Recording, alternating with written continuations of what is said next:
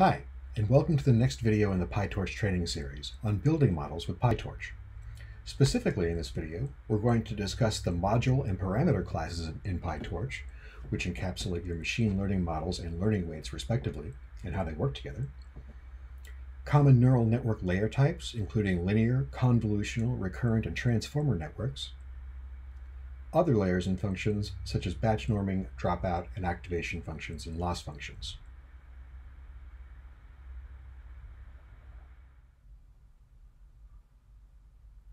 Model building in PyTorch is centered around two classes in the torch.nn module, the module class and the parameter class.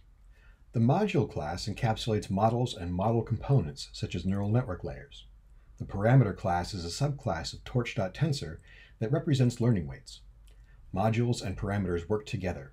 When a parameter is assigned as an attribute of a module, the parameter object gets registered with that module. If you register an instance of a module subclass as an attribute of a module, the contained module's parameters are also registered as parameters of the owning class. This might be simpler with an example. Let's have a look at this small model. It has two fully connected neural network layers, an activation function in between them, and a softmax at the end. This model shows the common structure of a PyTorch model. First, note that it's a subclass of torch.nn.module. There's an init method that defines the structure of the model, the layers and functions that make it up. There's also a forward method, which composes those layers and functions into the actual computation. When we create an instance of this model and print it, we see that not only does it know its own layers and the attributes they're assigned to, but also the order in which we registered them. When we print out just one of the layers, we get a description of just that layer. Our tiny model and our linear layers are all subclasses of torch.nn.module, so we can access their parameters through the parameters method. Here, we've printed out the learning parameters for the whole model, and for only the linear 2 layer. Note that the tensors, making up linear 2's parameters, are the same as the last parameters of the whole model. The model registers parameters of submodules it owns recursively. This is important because the model has to pass all of these parameters to the optimizer during training. Next, let's take a look at some of the layer types available in PyTorch. PyTorch has classes encapsulating the common layer types used in modern machine learning models. The most basic type is the fully connected or linear layer, which we saw in the example above. This is a layer where every input influences every output, hence calling it fully connected, and that influence is to a degree determined by the layer's weights. If a layer has m inputs and n outputs, its weights will be an m by n matrix.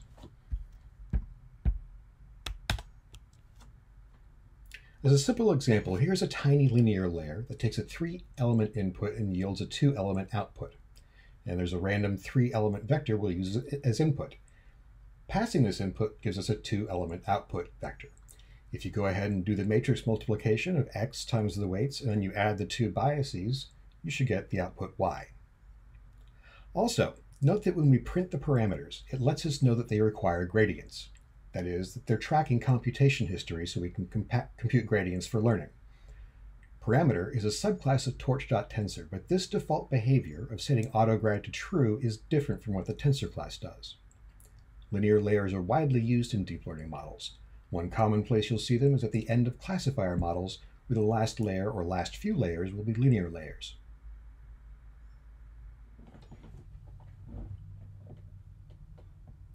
Convolutional layers are meant to address data that is strongly correlated in space.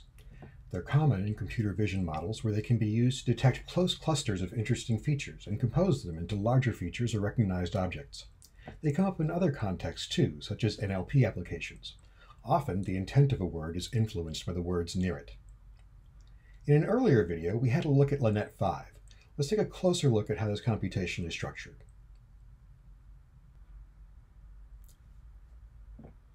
Linnet 5 is meant to take in black and white 32 by 32 pixel image tiles of handwritten numbers and classify them according to which digit is represented. Looking at the first convolutional layer in the model, we can see its arguments are 1, 6, and 5. The first argument is the number of input channels. For us, that's going to be 1, because a black and white image only has one channel of data. The second argument, 6, is the number of features we want this layer to learn. So it can recognize up to 6 different arrangements of pixels in the input. And finally, the 5 is the size of the convolution kernel. You can think of this like a window that gets scanned over the input, collecting features inside this 5-pixel window. The output of this convolutional layer is an activation map. That is a spatial map of where it found certain features.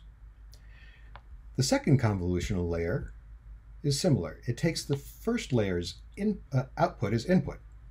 So that's why its first argument is 6. We recognize 6 features in the first convnet, and we take those as our 6 input channels to the next convolutional layer. This layer, we're asking to learn 16 different features, which it makes by composing the features from the first layer, and we're only using a 3-element window for the convolution kernel. After the second convolution layer has composed its features into a higher level activation map, we pass the output to a set of linear layers that act as a classifier, with the final layer having 10 outputs representing the probabilities that the input represents one of the 10 digits. PyTorch has convolutional neural network layers for 1, 2, and 3-dimensional inputs. There are more optional arguments that you can look up in the documentation, such as stride length and padding.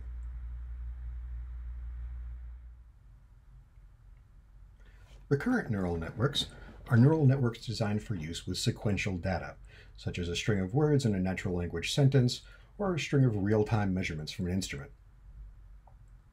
An RNN does this by keeping a hidden state. This acts as a sort of memory for what it's seen so far in the sequence.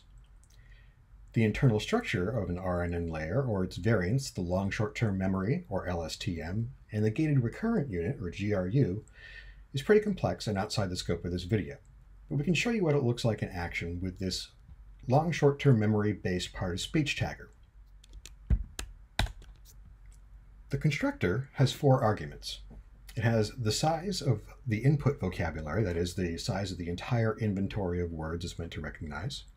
Each of these words is represented as the index of a 1-hot vector in a vocab-sized dimensional space. The tag set size is the number of tags that you want the model to recognize and output. Embedding dim is the size of the embedding space for the vocabulary. And embedding maps a vocabulary down to a lower dimensional space where words with similar meanings are close together in that space. And hidden dim is the size of the LSTM's memory. The input will be a sentence with words represented as indices of 1-hot vectors. The embedding layer will map these down to the embedding dim dimensional space, and the LSTM takes the sequence of embeddings and iterates over it, yielding an output vector of length hidden dim. The final linear layer acts as a classifier, applying log softmax to the output, and the final layer converts the output into a normalized set of estimated probabilities that a given word maps to a given part of speech tag. If you'd like to see this network in action, there's a tutorial on it on pytorch.org.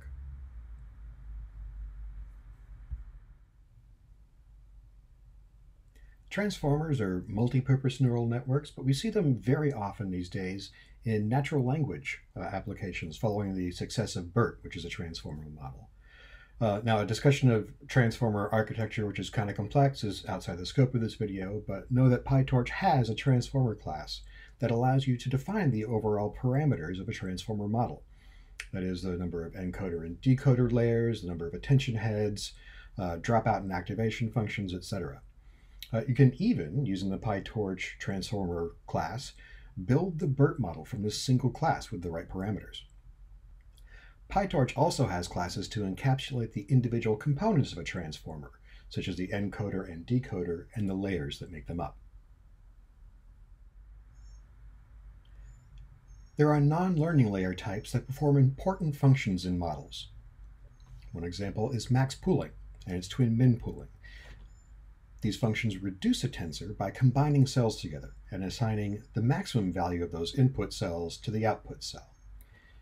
This is one of those things that's probably easier explained by example. So if you look closely here, we have a 6x6 matrix which we use maxpool to reduce to a 4x4 matrix. The 4x4 matrix, the 4 elements of it, each one contains the maximum value of a 3x3 quadrant from the input. Normalization layers recenter and normalize the output of one layer before feeding it to another. Centering and scaling intermediate tensors inside your computation has a number of beneficial effects, such as letting you use higher learning rates without problems of vanishing and exploding gradients. Running the cell above, we've added a large scaling factor and an offset to a random input tensor. You should see that the input tensor's mean is somewhere in the neighborhood of 15. After we run it through the normalization layer, you can see that the values are all smaller and grouped around 0. In fact, the mean of this should be very small. Now, this is good because a lot of activation functions, which we'll discuss in a little bit, have their strongest gradients near 0, but they sometimes suffer from vanishing or exploding gradients for inputs that drive them far away from 0. Keeping the data centered around the area of steepest gradient means that learning will tend to happen faster and converge faster, and higher learning rates will be feasible for your training. Dropout layers are a tool for encouraging sparse representations in your model, that is, pushing it to do inference with less data. Dropout layers work by randomly setting parts of the input tensor to 0 during training. Dropout layers are always turned off for inference. This forces the model to learn how to do inference against masked or reduced input data. So, as an example, if I take a random input tensor and I pass it through a dropout layer twice, you should see that I get the same input tensor back with some random elements set to 0. Dropout layers help a model learn sparse representations by pushing it to do inference with less input data. Dropout layers work by randomly setting parts of the input tensor to 0 during training. Dropout layers are always turned off for inference. This forces the model to learn against a masked or reduced data set. So, as an example, I'll create a random input tensor and pass it through a dropout layer, and I'll do it twice. And you'll see that there are some zeros and there are some values, but the values are always identical. It's randomly setting the zeros throughout the tensor. You can use the optional p argument to set the probability. Here we set it to 40%. The default is 0.5. The final ingredients we need to build our models are activation functions and loss functions. Activation functions are part of what make deep learning possible. If you recall the linear layer example earlier, it was just a simple matrix multiplication to take an input vector and get an output vector. And if we stack many such layers together, no matter how many layers we do, we can always reduce that to a single matrix multiplication, which means that we can only ever simulate linear equations with our machine learning model. This is where activation functions come in. By inserting a nonlinear activation function between layers, we develop the ability to simulate nonlinear equations. Torch.nn.module offers all the major activation functions, including the rectified linear unit and its many variants, hyperbolic tangent, hard hyperbolic tangent, sigmoid, etc. It includes other functions such as softmax that are most useful at the output stage of a model. PyTorch has a variety of common loss functions, including mean squared error, which is the same as the L2 norm, and cross-entropy loss and negative likelihood loss, which are useful for classifiers, and others.